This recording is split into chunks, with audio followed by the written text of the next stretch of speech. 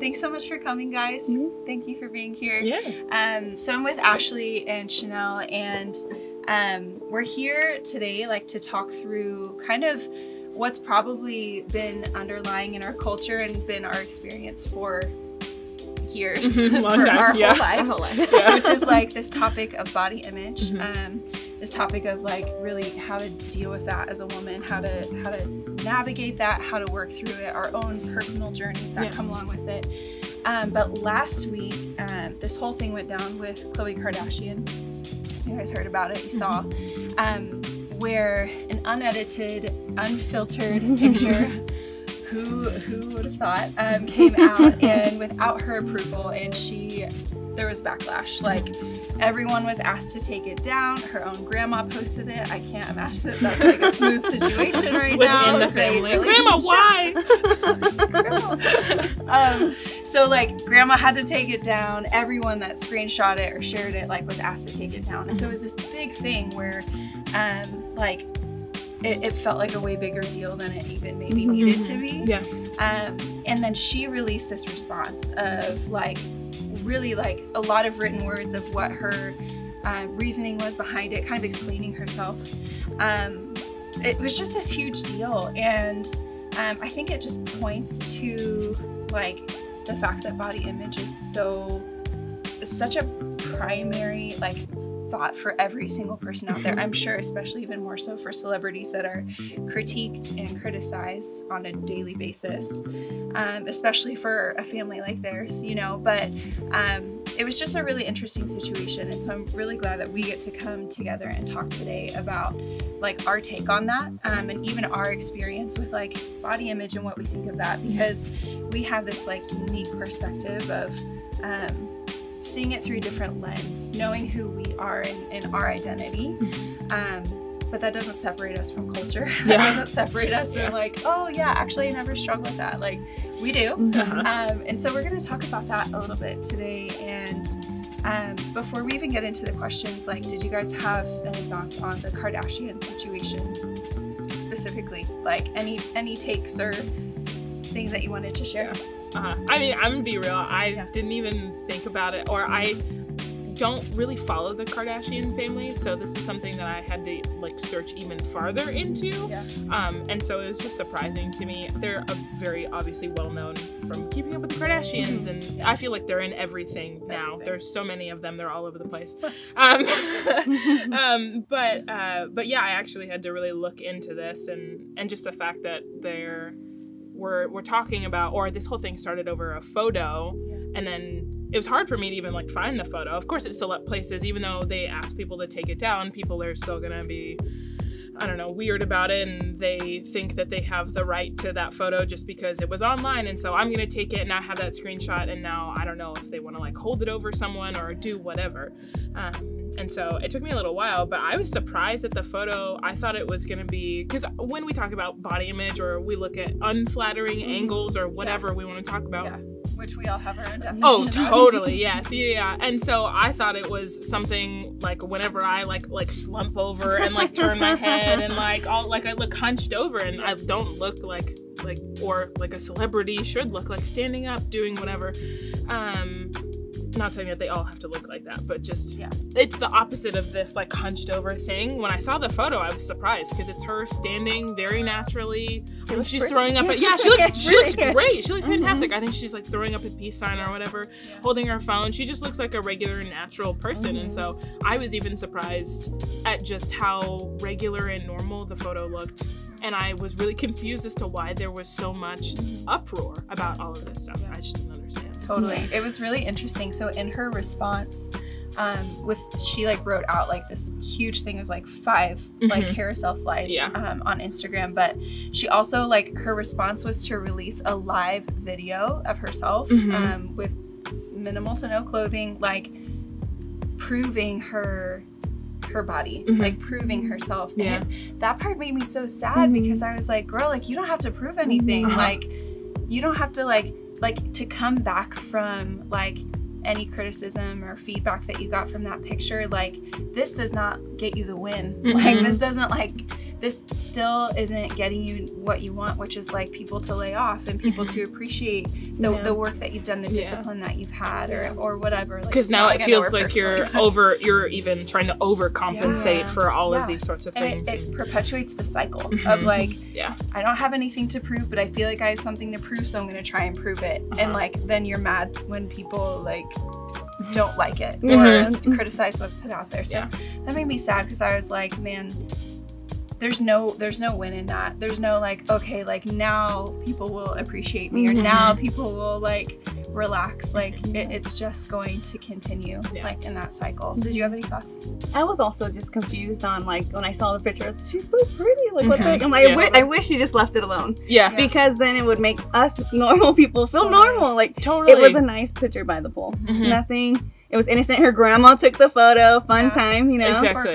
Yeah. And it was at like a family function too. So those are normal photos for people to take. Has taken so many. Honestly, sometimes it's like when you ask someone else to take a picture, they get like the weirdest, like when you're in the middle of a sneeze, or like you blink and your eyes are like halfway open. So, it definitely like only proved the point that like no matter who you are, how much money you have, like you're gonna always struggle with something, and like there's only so much like you can do. That's why we have to give our identities to, like our identities in Jesus, and if it's not, you're gonna keep going on this hamster wheel of, where's my identity? I'm this, I'm that, you know. When that's not. It made me sad. Yeah, totally. So for you guys, Chanel, you go first. What has like journey looked like for you in regards to body image? Like, so this is Chloe. We don't know her, but there is a level of girl power that we want to rally around her, and like we want her to be successful. We don't want her to be sadder in this cycle, or you know, making something bigger than it is. But we all have our own journeys with body image, and as a woman, that's like ingrained in us from like probably the day we're born. Close to it. So like, can you walk through like what that's looked like for you, especially like maybe even how being a believer has affected you, like if that came later on in life? I don't know all of your story, but for sure. So ever since I was a child, I mean, I'm talking like I came out of the womb at 9.5 pounds and 21.5 inches long. Like I was a big, and my mom was not, she was like 5'9", and I don't know, she was a fairly thin woman. She was like fit, normal, I don't know, regular size.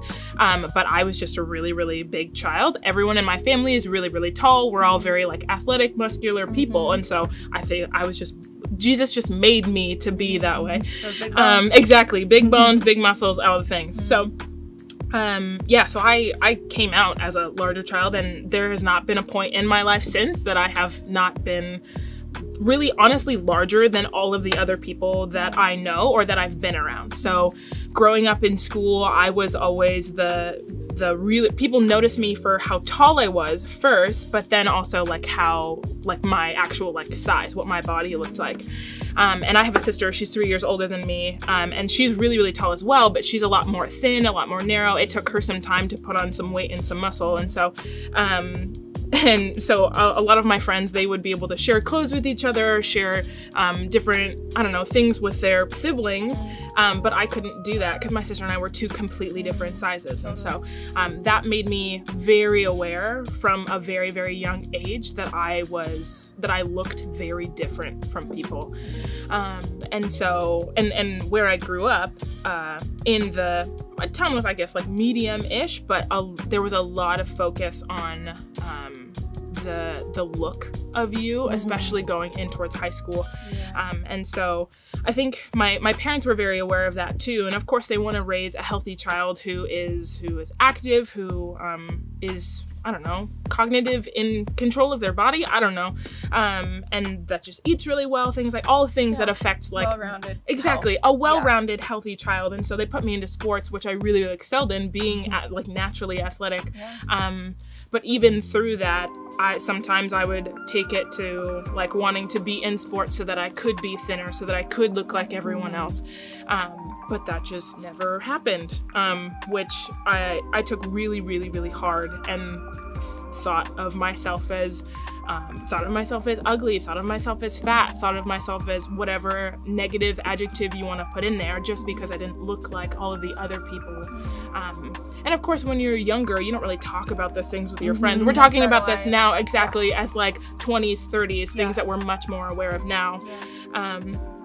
But yeah, as a young high schooler, I didn't want to go around talking to my friends of like, hey, sometimes like I look in the mirror and I actually really don't like what I see, and like I try and pick and poke and prod, and so I didn't talk to anyone about that, and so it took me a while until I actually found a group of friends or just some people that I was comfortable with to actually talk about myself in a way. Firstly, honestly, it was in a negative way. It was like there was a group of girls where we're like, oh my gosh, like I wish I just like if my sides were a little bit thinner, or like if I had that like hourglass like bigger hips, like whatever it is. It started out negative, but then slowly as I grew older, it was learning more about myself and the way that God created me. And I think it really did take a turn when I became a believer and started to take my faith seriously, because then I realized, okay, I'm in this body that God has given me, that God has blessed me with, that is healthy, that is functioning, that is able to move and to breathe and to do all of the things that a human being should be able to. It doesn't matter what size I am in doing that. And as I continued to play sports as I got older, I actually realized that I could use my size to my advantage. So even as a kid, I learned that a little bit because I would wrestle with my sister or wrestle with siblings, and I'd be able to like pin them on the ground and always win because I was bigger. But as I got toward like high school, we played powder puff, and I was like out there like stiff arming people, moving everyone out of the way. Oh, girl, I used to play you in. It's true. Yeah. You crushed it. Yes. Yeah. And so even moving into college, I played flag football and really, really excelled and loved it because I was able to understand that God created me in the way that He did, not meaning for me to look like anybody else or in order to compare myself to anybody else. And the way that I look and my strengths, I can use them in something like sports. I can use them in something like whatever it is. So that's awesome. A little bit of my journey. There's a lot more in there, but yeah. Thank you. Yeah. That's really cool. I resonate with like the athletic part because I think especially in like those middle school years and like high school years, like being the strong girl is not cool. It's not. No, you want to be like dainty and small and into cute things, but that was never. I wore basketball shorts for a large majority of 7th and 8th grade just because I was always sweating, I was always playing sports, I was always doing things. But yeah, it's not necessarily the thing that everyone wants to be. Not the thing. Yeah. I remember like, you know, you have those moments where you're growing up where like someone insults you and like literally you will never forget it for the rest of your life. Totally, yes. Like, I can laugh about it now, but like was not laughing at the time. But I was a swimmer, and so super like athletics were like the thing. And with swimming, we also did like cross training, so we'd be in the weight room and all of that, and like I could like bench more than the other 8th grade boys. they weren't thriving in that time. Let's go. But I remember like the day where I went from swim practice in the morning to middle school in 8th grade, and I'm like doing my thing, like putting in my books in my locker, whatever.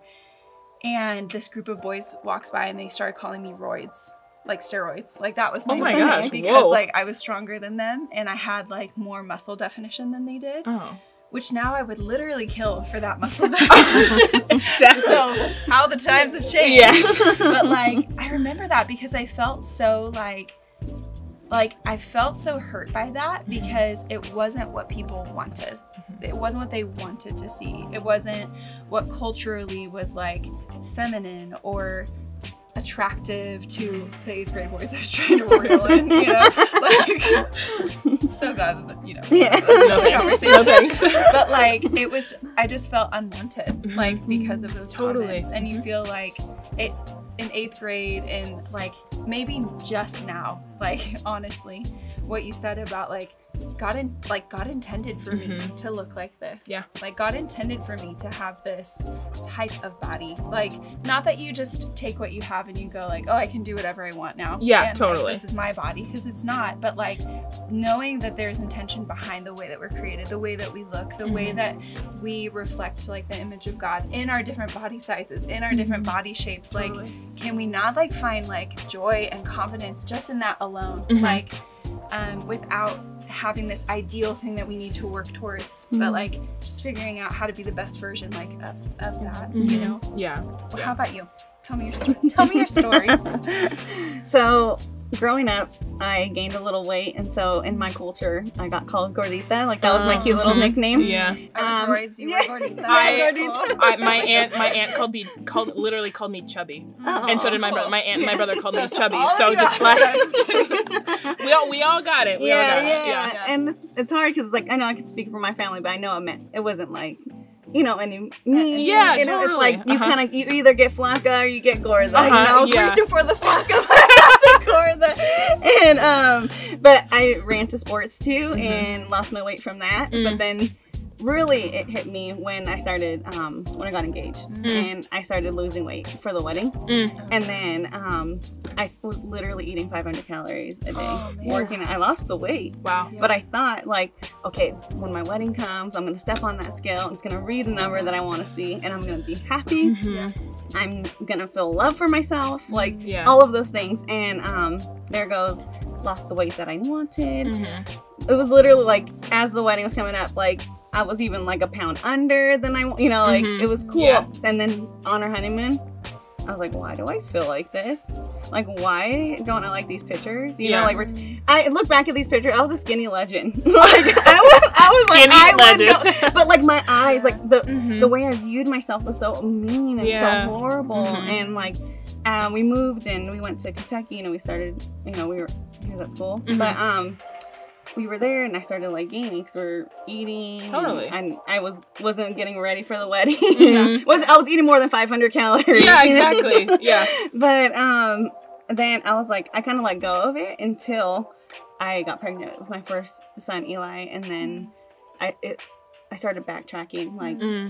Like once he was born, I was like, oh my gosh, like I can't believe I look like this. I also had no like community around me to be like, you're normal, like your belly's gonna go down after 6 weeks, or like this and that, you know. Like I had no idea that like this is me forever, you know. And like you keep the habits that you get from like, you know, your eating and everything. And that's when I just started being extremely mean to myself. And I realized, like, because I was a Christian the whole time, but I realized I needed to like keep my, have a renewed mind, like what it's saying in Romans, you know, about like keeping your thoughts captive. Yeah, do not conform to the patterns of this world, but instead be transformed by the renewing of your mind. Yes. So having a renewed mind, like I really was like, I always heard that verse, but then realizing like, I need to keep my thoughts captive. And it can't be all my thoughts because I think a lot, but I start with one thought, you know, and it's from one thought to the next thought. To the next thought of like, okay, I got to be kind to myself. I got to start telling myself, like, I take inventory. I started taking inventory of like, how am I speaking to myself? Because the way we speak to ourselves is who we're going to be, who we are. I was a person who believed a lot of lies about myself, and the enemy took those things and ran with them. And I feel like as women, that's kind of how he gets at us too, is specifically in our bodies and the way that we think about ourselves. Is like, you say one thing about yourself or you nitpick at this, and then he takes that and blows it up. And so you really do have to be careful of like, when you have that thought, like literally capturing it and saying, wait a second, no. Instead, like, what does God say about me? Instead, like, this is this. I'm throwing this in the trash. Goodbye. See you later, sis. But what does actually God say about me? What's the truth about how He created me? So. Yes, totally. Thank you for sharing that. That's really cool. I love like even the scriptural like perspective as you like journey towards that and keep pursuing health. I think that's beautiful, like, because it starts with our mind. It starts with our identity. It doesn't start with like, I want to go work out. Like that, if it started there, it would be no big deal. But it's like this deeper rooted thing. Are there any for you, Chanel, like scriptural stories or references that like are kind of like goals or mottos or like things that you speak over this journey, over this thing that we all battle with? Yeah. It's kind of hard because there's not anything in the Bible specifically that talks about body image or the way that we look or whatever. But the one that really sticks with me is 1 Corinthians 6, verse 19, where it talks about us being, it says, "Or do you not know that you are a temple?" And so thinking about that and holding onto the word temple and like realizing that God lives inside of me, it's almost, it's tabernacle language. If we go back to the Old Testament, hardcore. Yes, Jesus or God, his presence resided in the holiest of holies, which was the temple for the Jewish people back then. And for something in the New Testament, something that we live by so closely, to realize that my body is now the representation of that temple and that the Holy Spirit dwells inside of me, it makes me think twice about certain things, or the way that I speak to myself, the way that I think about my body. Because like, who doesn't want to be a temple? Like somewhere where the Holy Spirit resides and lives inside of you and thrives, like that's really cool to me. I don't know if that's cool to anyone else, but yeah, instead thinking about myself as a temple, so really trying to be, now that I have a much better relationship with my body, with my thoughts, the way, the things that I put into my body, I think about, okay, what would be sacred to, or what is honoring to put into my temple. It sounds almost weird and kind of mystical that when you think of it like, oh, my body is a temple, but like in regards to food, like what's the best choices that I can make for my temple right now? And I don't always mean I eat 100% healthy. It's only broccoli and like raw chicken with no, or not raw chicken. Sorry, that ain't healthy. No, if it's like steamed broccoli and like, I mean, but also eat what you want to eat. It doesn't really matter. But like, I don't always eat the most, or like what our culture thinks is the healthiest. I'm not juicing every single morning. I'm not slamming down green smoothies, things like that. So I mean, if someone were to make me green smoothies every morning, I would not complain. Sure. It's the making of this. It's a lot. You got a lot of things to clean. Exactly. But yeah, I mean, sometimes I eat that way and think, okay, this is the best thing for my temple, for my body right now. But also, let's be real, sometimes French fries are the best thing for my temple.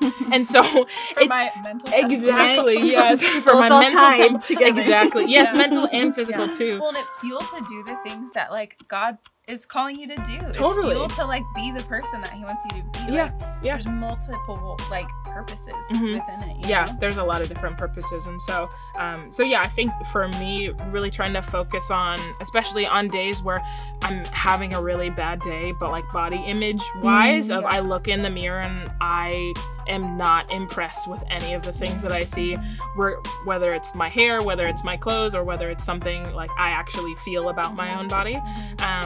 I think trying to figure out what to put into my body to step away from the mirror and step away from what I see, like you were saying, your mind almost kind of distorts what you see, to remove that and think, okay, not even focusing on that, what's something that I can do for myself that is that's honoring to myself. And some days it's just eating. I don't care whatever it is. Like if there's a day where I don't feel like eating, I don't know if we want to put this in because this might be a little like funky and weird, but if there's a day where I look at myself and I was like, you don't deserve to eat, or like you shouldn't eat today, I'm going to honor myself by eating and remembering that I'm a human being that needs food in order to function. Exactly. So yeah, that's thinking of myself as a temple and a place where the Holy Spirit resides, and not trashing it. Because I mean, like if Jesus were to come into your house and kind of hang out with you and live there for a couple days, that place would be spotless. Like there's socks behind the couch, or like change underneath the like cushion or something like that. You would clean everything and try and make it exact. Jesus would know. He wouldn't even have to. You'd be like, hey, you know those 12 dust bunnies that are sitting in your closet back there? You wouldn't even have to look, but you would want that to be the cleanest, like most honoring place for him to be. So yeah, I love that. I think like I really resonate with the Old Testament, like kind of look into things, because when I first became a believer, or even kind of in my process of like checking it out, or like about like watching other people that claimed Jesus and claimed to follow him, like I felt like there was something so different that like marked them, even physically. Like, as weird as that sounds, like it was probably more of like a vibe than an actual physical look, but it felt physical and obvious to me. And I was reading through in Exodus in the chapter 34, where Moses goes up Mount Sinai and he's carrying the stone tablets, and it's when God like gives him the 10 commandments, and he comes down, and it says like he wasn't aware, but his face was radiant, and everyone else was like, well, like it was so obvious that he had met with God, and it was so obvious that like he was in the presence of God. And I literally, like, there's so many like compliments that people give each other, especially girls, like beautiful, you're gorgeous, you're cute, blah blah blah. The word radiant to me feels so special. It does. Feels like this is a supernatural beauty, and it's not even like a body image correlated thing. It's like an inside out, like transformative kind of, like you've been impacted by God. And like for me, like when I look at the Old Testament and when I look at that chapter, and when I even just consider like we can't separate ourselves from like culture, and we can't like the reality is we all love Jesus, and we all still struggle with body image. Like we're not separate from that. We have not conquered that. No. But I really like identify with wanting to pursue like radiance and like wanting to pursue being radiant by being with God. Like, and I'm not Moses. Like God hasn't chosen me. What do you mean? Your face is beautiful. God hasn't chosen me for that task. But like, if I can even get some sort of impact from like just my time with him, because the more we spend with him, the more time we spend with God, the more we start emulating him just by nature. And like, what more beautiful, what more like radiant thing like, could we portray? It's you know, when our eyes are on him, we forget about us. Yeah. And our eyes are like not focused on like fixated on our little flaws, you know, but like, oh, I'm in him, I'm radiant, I'm beautiful in him, I'm, you know, at least that's what's, And in a strange way, that makes me almost really glad that when we get to heaven, when we meet Jesus, when we're there, we don't have physical bodies. Like, yes, our spiritual body, our soul is there with him, but that's the time when we don't have to worry about what we look like. That has been taken away along with so many other things, and we just get to be in the presence of God and really restore that relationship and right being of where we're supposed to be. Yeah, I love that. So, when you guys like think of just the messages that culture sends us in terms of body image, which there's probably thousands, if not more, a day, just subliminally through advertisements, through social media, through our own like mind conditioning of just looking at someone and maybe comparing naturally. Like I do that. Like what do you see culture teaching about body image, and what do you see from God? Like, what do you see from scripture? That maybe it's the same or different. I'm guessing more different, but like, what do you guys see? What are things that you notice in that? You go first. Okay, so I actually had two. There's one that's like super negative, where it's like, this is what you need to look like in order to be loved, in order to be accepted, you know, in order for people to love you, you know. I don't know why you get that message from perfection, you know. And then there's another one that I genuinely love, which is body positivity. Is what I'm trying to get at. And I feel like in culture right now, it's a whole shift in that, and I love that shift because it's reminding you of like of our flaws in a normal, you know, we're normal people. I feel through just my time like growing up being a woman, like I feel like we've probably seen the shift in culture of like skinny used to be really cool, and now like super strong and fit seems to be cool. And even now, like there's almost this like food freedom celebration, which can probably be taken too far. Oh, totally. Like we have the tendency to take things too far in any capacity. Amen. But like what's so, like I was thinking about this the other day, what's so interesting and what's so not satisfying about any of those is that they all are self-focused. Like it all comes back to like me. Like, am I this? Am I this enough? Am I doing that? Like, where am I on the scale? Looking at myself every day, what am I doing? Like, it is literally so much about ourselves. And like, anytime I pursue something with that much of like vanity and that much selfishness, I'm not left happy, even if I reached the goal that I had. Like, even if I got to my wedding later, I got to like lost the pre-baby, whatever, like a million things. like it's so self-focused and there's no satisfaction in that. Like you could talk about the difference between happiness and joy. Like there can be a happy, like, yay, I did it, and then 2 days later it subsides. Like joy is like a different understanding of where our confidence comes from, who we are made by, where our identity is, what is a priority. Like temple, our body is a temple, so we should honor that, but that should never be like the main thing. That should just be like a thing. Totally. Like, so I was thinking about that, like just the self-focus of culture versus scripture and what we're taught in that. It comes to an end though. Like, it does, so one of the things I've always heard, or that I've really liked in trying to understand the difference between happiness and joy, is that happiness is circumstantial. So you can be happy around a certain thing. Like you can be happy that you lost whatever weight you were trying to get to at your wedding. You can be happy whatever weight you were pre-baby or whatever. But once you get there, then what's after that? Totally. Do you have anything after that? Is that just a goal? So it's one of those things that's circumstantial. It's for a time, for a season. And I agree with you that there's these two very polar opposite things that are happening. I feel like what I see from being on social media is that there's this like the it girl of like being super skinny fit, you look good from all angles, the big booty, thin waist sort of thing that's happening. But then there's also this shift of like, women don't necessarily have to look like that. We can also look strong. We can also look fit. We can also look not fit and still be very beautiful. And so it's these two different camps that we live in. And I think it's really hard to kind of figure out almost where do I land in this? But also it's not even necessarily where you land in this. It's like, I could be in this one. I could also be in this one. But outside of that, my body is just my body. It's not actually my identity. And so it's like the happiness circumstantial thing is that your circumstance is not your identity or what you put your identity into. We put our identity into Christ because